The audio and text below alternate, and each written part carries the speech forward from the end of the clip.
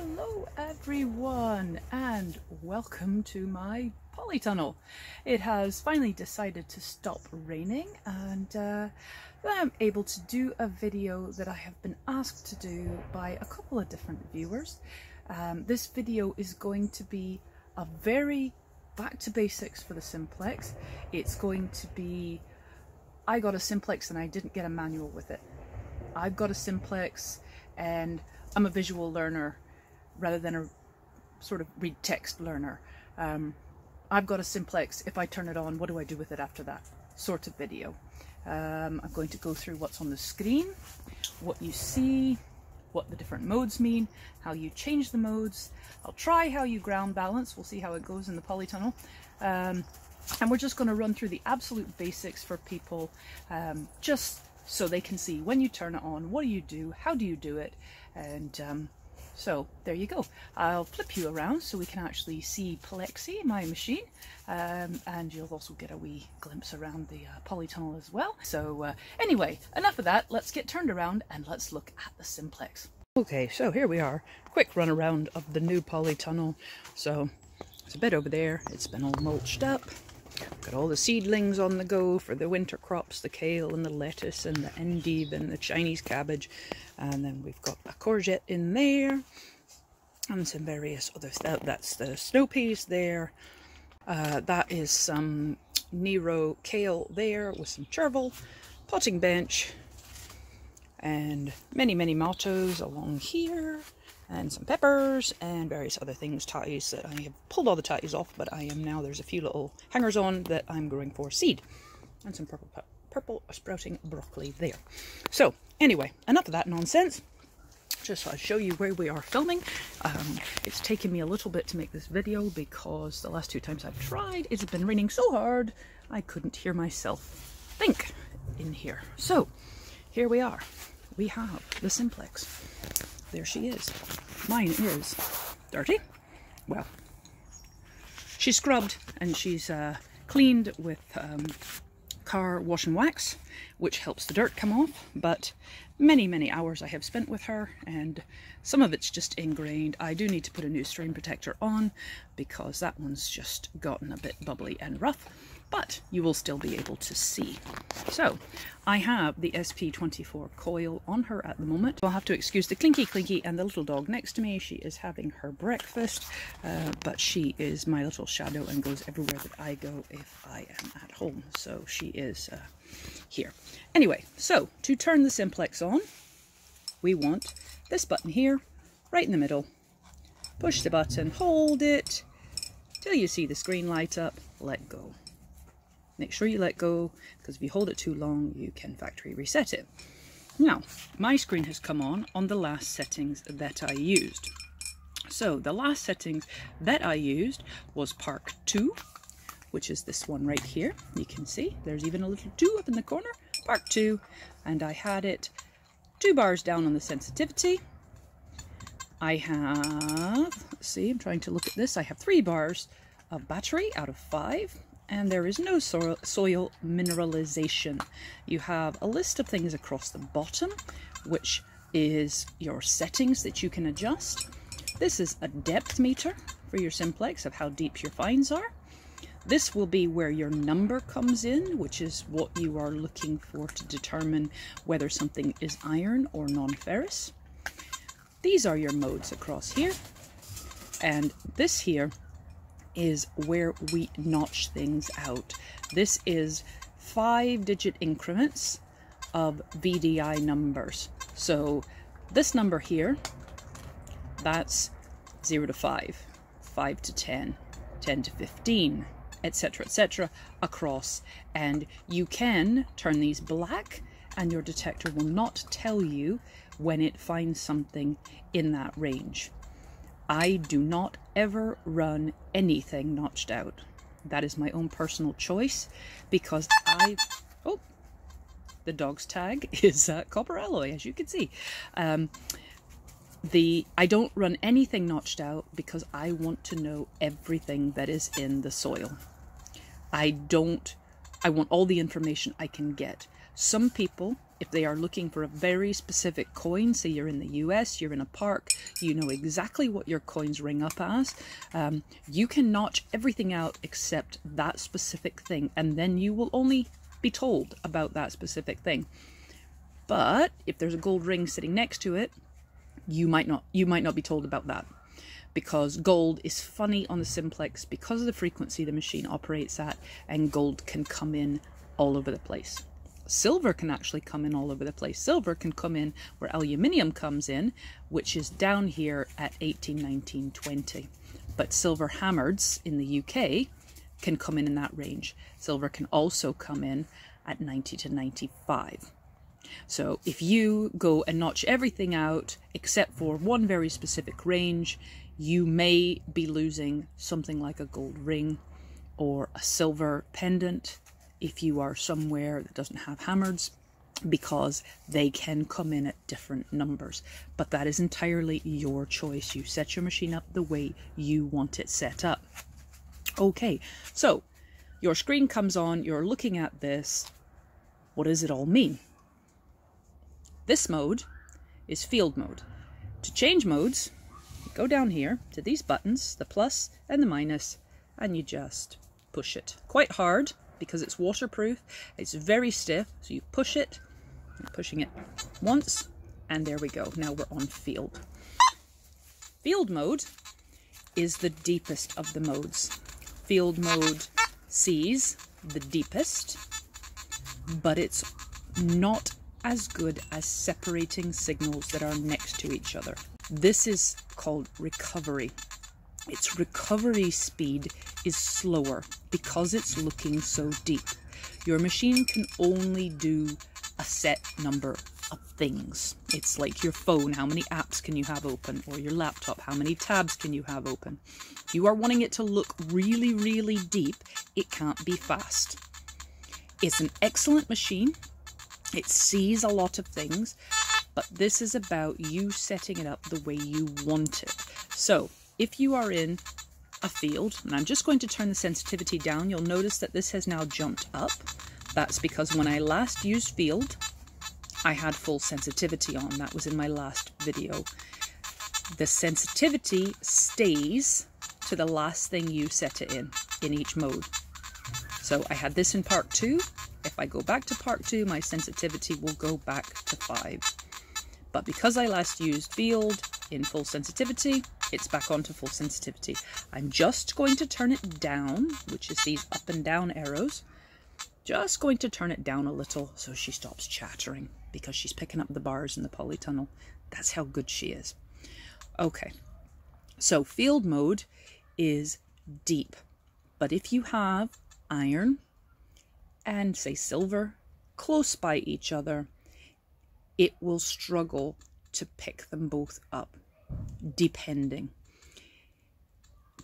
on how far apart they are, depending on how deep they are, depending on how big the iron is. If you have big iron and you have a small silver coin next to it, it will see the iron, because it's putting all its energy, all of its RAM, so to speak, into looking deep as opposed to looking quick.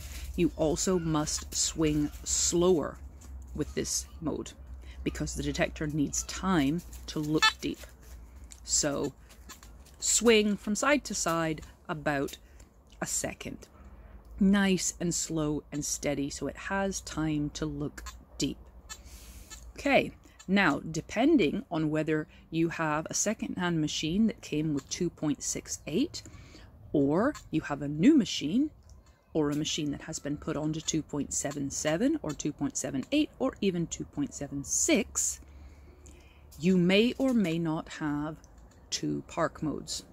If you have a 2.6 something machine, you will only have 1.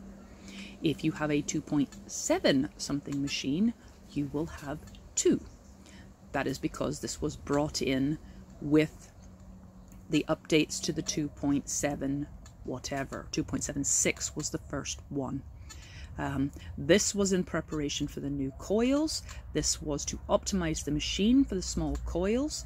And that's a whole nother video about whether you go to 2.77 or 2.68. Stay on 2.68 But if your machine was manufactured on 2.7 something, do not find by hook or by crook a 2.68 program and attempt to install it on your machine, because if you do, that will be the end of your coil. You cannot, the machines that were made with 2.76, 2.77 and 2.78 cannot run 2.68. Absolutely cannot. Will brick your machine and it will not be covered under warranty, because you will have had to have found that program somewhere. It is not in general distribution by Nokta Makro, and they will say it is your own fault. So just a word of warning. Now, if you have 2.7 something, you will have two park modes. As I said, if you have 2.68, you will have one park mode. Park mode 1 in the 2.7 program is in between field and park 2. 2.7's park 2 is actually 2.6's park 1. And I'll explain what's the difference and then you'll understand. So park 1 in 2.7 is faster than field. That means its recovery speed is quicker. If there are two things next to each other, it can see them better. It will pick it up as you swing over, and it will be able to see one and then another. And it will be able to discriminate, it's a new word, discriminate between the two signals. But because it does this, you cannot see as deep. It is not a huge distance. The Simplex sees tremendously deep on all the modes. So it is not a huge distance, but there is a difference. So, depending on how trashy your site is, how much you need it to pick out things, how busy your site is, you will want to choose between field and park 1 and park 2. Park 2 is faster still. It can discriminate even better between signals that are next to each other. But because of this, it sees even less deep than park 1. If you have a 2.68 machine, you only have one park. That is the equivalent to what on my machine is park 2, and it is the faster and shallower version. When they updated to 2.76, they gave us one in between park and field, and it is slower but deeper. So it was sort of the medium program, and people ask me, what should I run? What mode should I run in? Which is quite difficult if I have no other information, but all I can say is, if in doubt, go to park 1 if you have a 2.7 whatever machine, because park 1 is sort of the medium program. It's in the middle of everything. So park 1. Park 2, really trashy sites. You know, you have lots of signals right next to each other. That's park 2. It's shallower. Again, not hugely shallower, but shallower. You also swing the coil faster. Not like a maniac, but certainly it likes it when you swing over the signal quicker, because it helps it see the difference. If you swing over it slow, it doesn't do as well. And if you've seen my other videos, you will see sort of the speeds that I'm checking out a signal with when I'm going through the modes to check a signal. Park 2 is quite a quick swing. Park 1, slower swing. Field, slower yet. Okay, so that's gotten us through, and we'll just zoom back out here so you can see. So that's park 1, that's park 2. This is beach. That one there is beach mode. That's on all the versions. Beach, you will notice something has changed at the top. What has changed at the top is suddenly the first 3 bars are notched out. What Nokta Makro is doing with this is they are taking iron away. They're trying to take away rusty bottle caps. They're trying to take away those rusty, trashy signals. Unfortunately, in my experience, rusty bottle caps come in up here at 95 and 96. And I don't actually use beach mode except to ground balance in beach, at the beach. because it is set up for you to be able to ground balance when there's a lot of salinity in the soil, when there is a lot of salt in the soil, like at a beach. It has a special setting that allows you to ground balance the machine, i.e. cancel out the mineral signal that the machine's getting and look at the ground as a clean slate instead of reading the salt as a signal. So the problem with beach is these are notched out and you cannot put them back. They are permanently notched out. You will not see these numbers when you are running this machine on beach. Therefore, I don't use it because, as I said before, I want everything open. I want to see it all. So you would ground balance in beach at the beach, and then you would change over to one of the other modes depending on what you were looking for. And I would usually probably park 2 at the beach, maybe park 1, because nothing at the beach is usually very deep and you want separation of signals because there's lots of stuff there. So that's what I would normally do. Right, the final mode is all metal. Now you hear her starting to hum already. All metal only has one tone. It is good for some things. You will see my full sensitivity is there on all metal, which is part of the reason she's making that noise. So let's turn that down. That'll take it down a bit. All metal sees everything. All metal is very good for checking signals. It actually can determine iron and hot rocks and coal and some signals better, and it is very good for checking it. It can also be good to run on a beach depending on where you are in the world. I have a video all about that. Or it can be good to run on a field. It can be much quieter than the other modes, but boy, when you get a signal, you will know about it. And again, I have another video on that. So that is all metal. That's what that mode is, and again, nothing is notched out. Okay, I've talked about ground balancing. What does that mean? There's a whole video on ground balancing. You can go and watch it. It will explain why it's important. Suffice it to say, you need to do it. Therefore, how do you do it? Okay, back down to here. This is your panel. So remember, this is on and off. This is your settings button, which is going to actually change between these things down here at the bottom. This is your accept and reject button, and also your pin pointer, and also your ground balance. And then this moves you across the modes, and this moves your sensitivity up and down. So if we press this once, we get volume, 2 out of 4. We press it twice, we get ground balancing. Ground balancing always starts at 90, that's what the machine does, but to ground balance manually, you would then go over to here.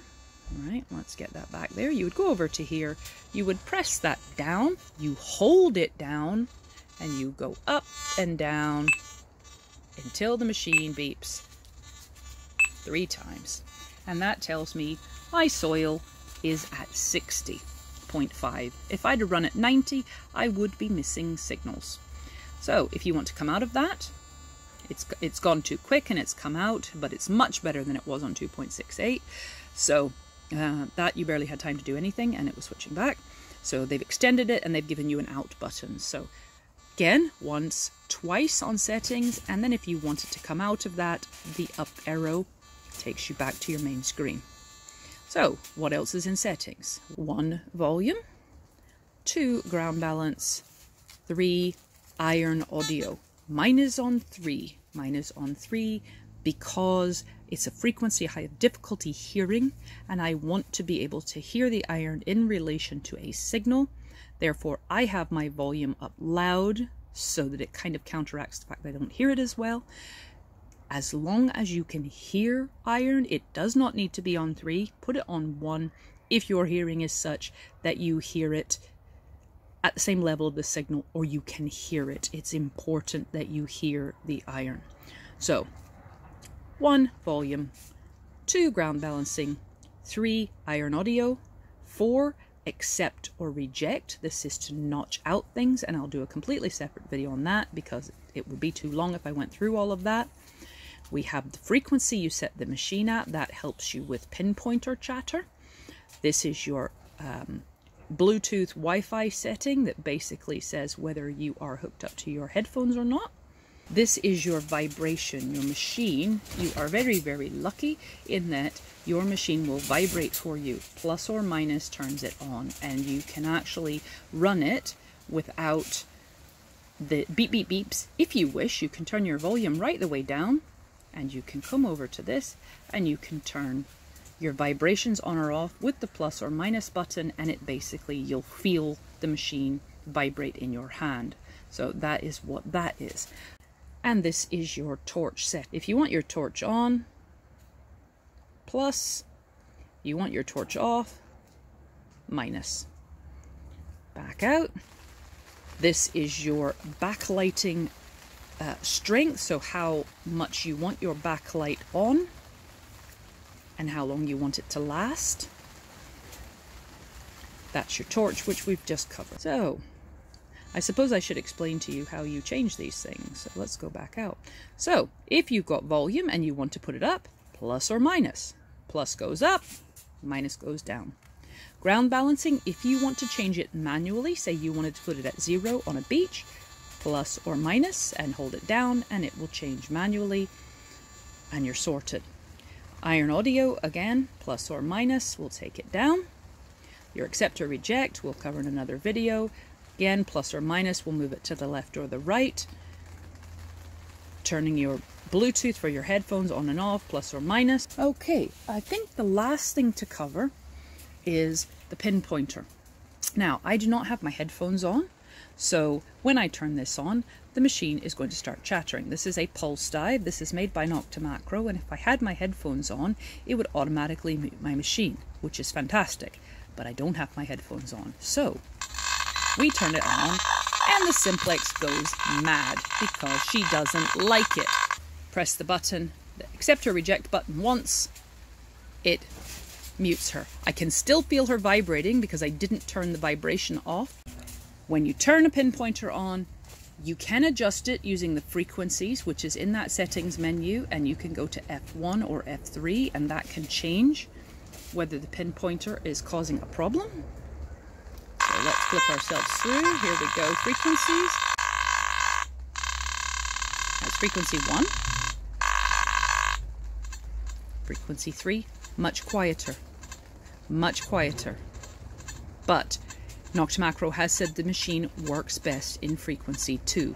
So what you would do is you would put the machine through, keep it on frequency 2, back out of there and mute it. So just a quick press of the pinpoint button mutes it, and a second press unmutes it. And then that's it really. Let's just push this button and hold it down, and that turns her off. So I think this video is probably long enough.